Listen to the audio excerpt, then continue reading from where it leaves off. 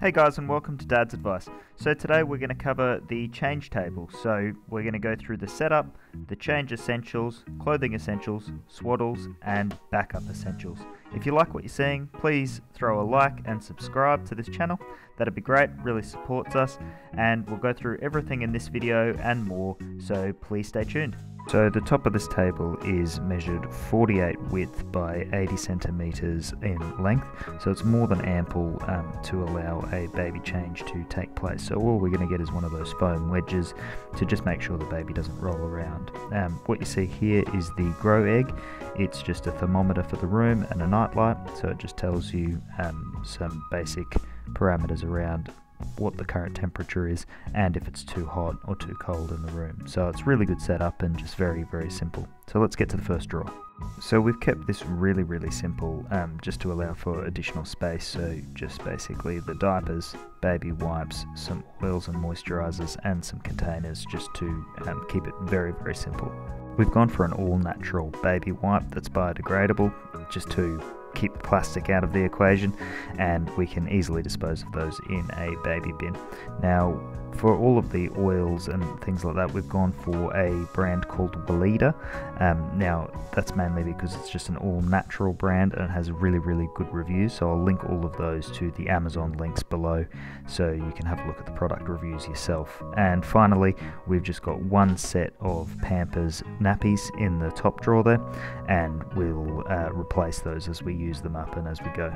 So onto the second drawer now, where we store all of the underclothes, the baby clothes, and the mittens and things like that. I mean, super duper cute. I never thought I'd be one to say that, but the onesies are so fun to buy, and you can get 10 packs or 12 packs of them, so that's what we've done. So these are just a few little booties and things like that our friends have given us.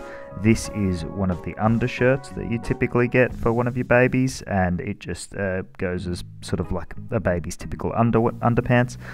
And then here's our big set of onesies. So we just went and bought a 10 pack of each, so some with some patterns on them and then just some white ones. Now they're just the button up ones, because we thought that might just be a little easier than the zippers, and each of them has a scratch proof mitten built in on the end, so you just flip that over baby's hand so they won't go and scratch themselves in the face. So we've loaded the drawer up with a few clothes as well, just for ease of access. Now we've got a few t-shirts and a few overalls in here, and as a bit of a pro tip, if you want to go save some money, go to a thrift shop, because they sell all baby clothes for such pennies on the dollar. I highly recommend this because they are expensive new and they're very cheap secondhand. So let's get on to the third drawer. So in this drawer we have all of our basic baby swaddles and burp cloths and also towels. So this is one of the swaddles that we got from a brand called Aiden and A's. So it was started by an Australian lady. It's a really great cloth. It's really sizable. I think it's about 80 centimeters by 80 centimeters, and more than enough to wrap your baby up. And it's super duper soft, really nice cotton, and they've got some great really cute designs for little boys and little girls, or just very neutral sorts of designs. We went out and bought a 4-pack of those, but then we've got a bunch of other ones to go along well with it.